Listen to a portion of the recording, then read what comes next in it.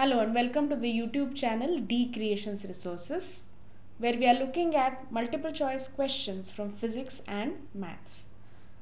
Right now the question is from the topic of electronics or semiconductors. It can also come under solid state physics, and the question is crystal structure of silicon. The options are A. Monoclinic, B. Triclinic, C.